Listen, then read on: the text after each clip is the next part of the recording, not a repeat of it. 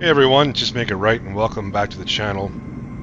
Here I am in Microsoft Flight Sim 2024.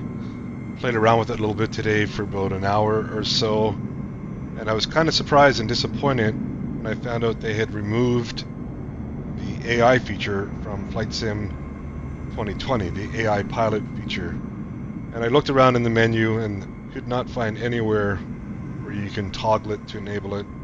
Did some researching online and found out they did not include it in this version of Flight Sim. But there's a workaround for it, and as you can see, I have it working in Flight Sim 2024.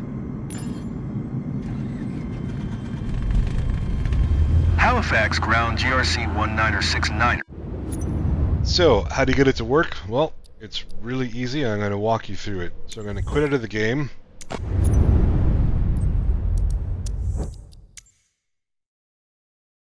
Okay, so how do you do it? Well, you have to find it first in your Microsoft Flight Sim 2020 install location.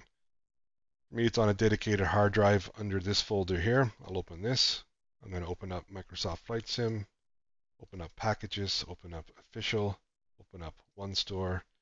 I'm going to scroll down until I find the folder we need, and it's called FS Base In-Game Panels Fly Assistant. You're going to right-click and hit Copy, and then you're going to go to the Community folder for MSFS 2020. So for me, I'm going to go Windows, Users, My Username, App Data, Local, find Packages folder, come down and find Microsoft Limitless folder.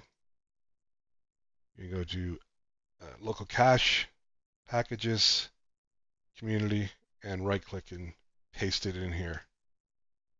I also put it in my official folder, and it's right here. When I put it in here originally and then started up the game, it didn't work.